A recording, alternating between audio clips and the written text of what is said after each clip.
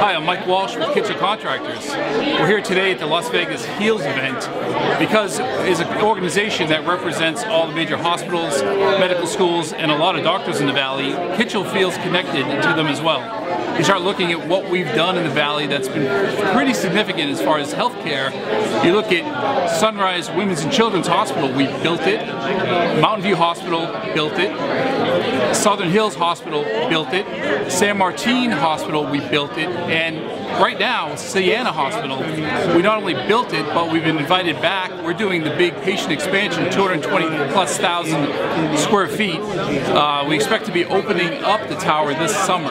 So it's something we've been really excited about. When you start looking at what we've done in the Valley, healthcare related, it's been pretty significant. So when you look at a group like this, we definitely feel connected to it. We haven't been involved in healthcare, so to be part of it is something pretty special. When you look at the St. Rose Sienna Hospital itself, you look at some of the expansion that we're doing, 220,000 square feet, some of the updates that we've done in the building, and its technology catching up to their expectations and vision. 220,000 square feet for the same power bill that they're currently paying. It's a design-build project. They gave us a challenge to how can we be efficient, and I think we've met the challenge and actually tried to exceed it. So we're really just proud to be part of this event and just kind of share some of the stories about who we are.